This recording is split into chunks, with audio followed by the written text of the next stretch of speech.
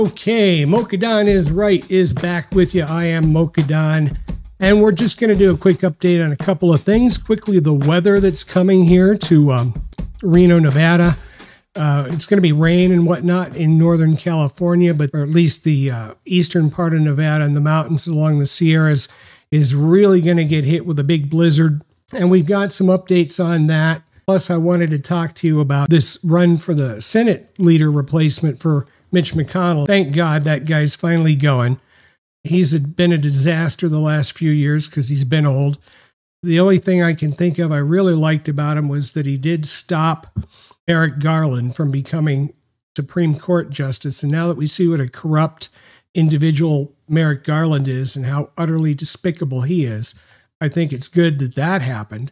So I'll always be grateful for Mitch McConnell for doing that.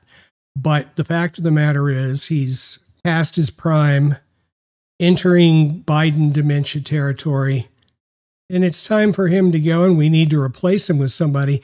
There's no reason to wait for November for this. I mean, we really should replace him now so the Senate can move forward. Real quick on the weather, we're going to get this big snow here.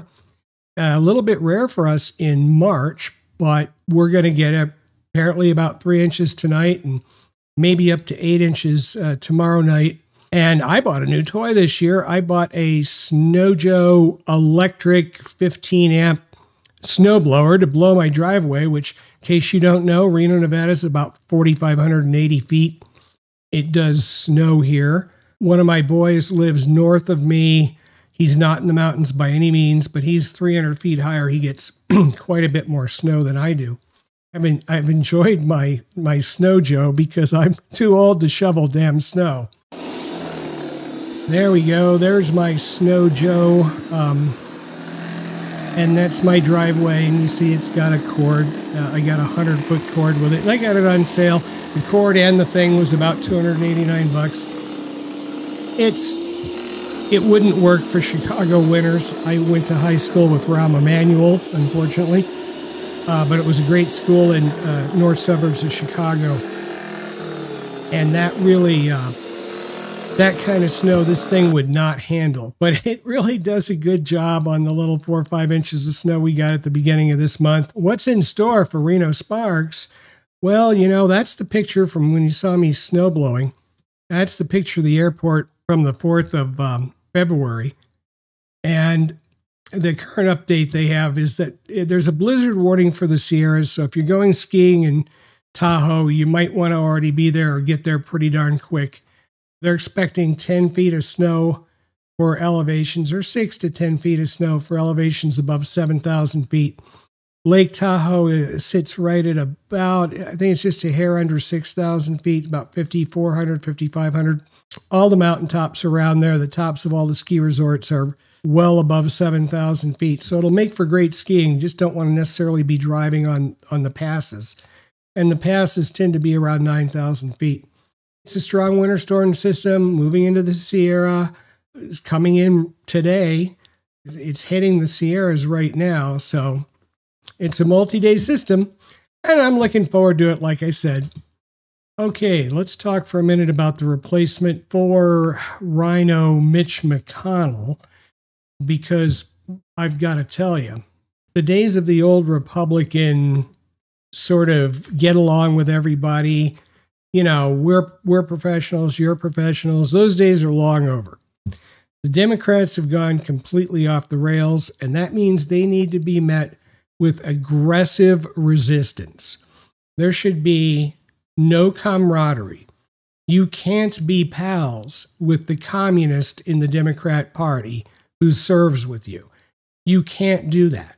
If you're doing that, then you're missing the entire point that these people want to strip you of your freedom, strip you of your constitutional rights, censor you, and control you. So Mitch McConnell is leaving.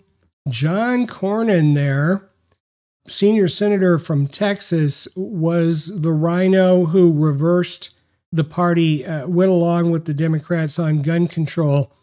And it's not that there was anything wrong with some of the basic ideas, but in the implementation, they strip you of your 4th, 5th, 9th, and 14th Amendment rights. They strip you of all of your due process rights.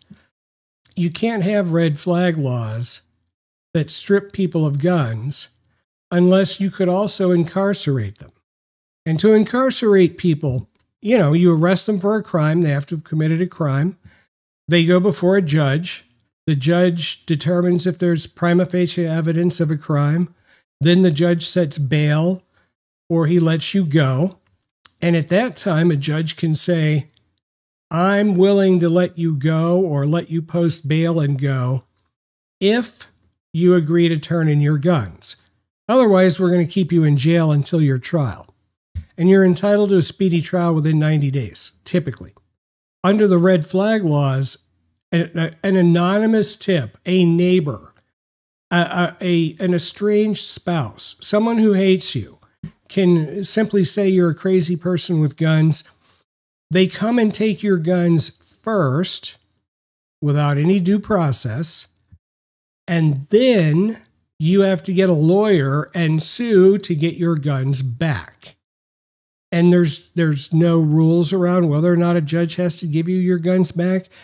It's really bad. You imagine being stripped of your free speech rights or of your right to be free. Right? In order to be stripped of your rights, you essentially have to be in a position where they could otherwise hold you in jail. And that's not what this law does. This law gives you none of the rights you'd have in a criminal proceeding. There aren't any charges against you. So Mitch McConnell, thank God he's going, but John Cornyn is not the guy.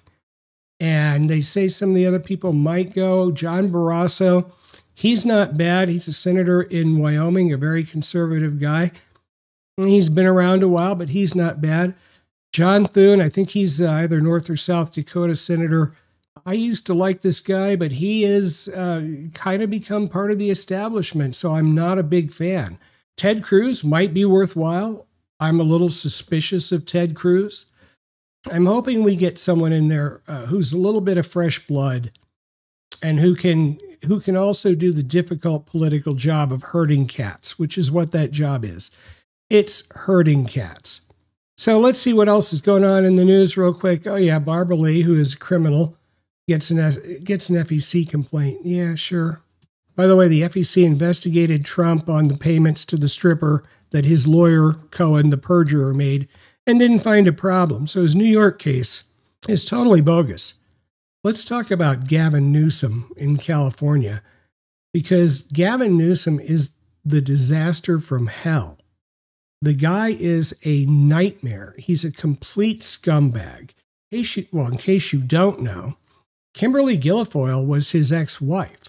He got caught cheating on his wife, Kimberly, with his campaign manager's wife. That's what a dirtbag this guy is.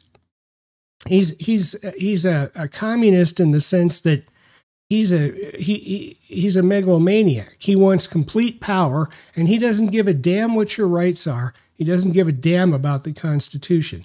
The guy should be jailed, in my opinion, but we will see. Anyway, he's come under fire for allegedly pushing to exempt a chain of restaurant franchises owned by one of his most generous donors. Well, what a surprise. That's what the Democrats and the communists always do.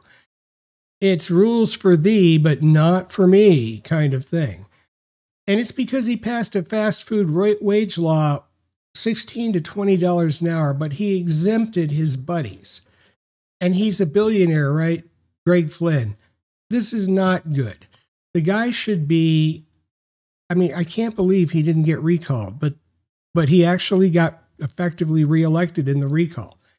So I don't know, California, you get what you vote for. Anyway, thank you for coming to the show today. Just wanted to put a quick one out on the weather and a couple of topics I ran into. God bless. I'll get some more videos out by the weekend.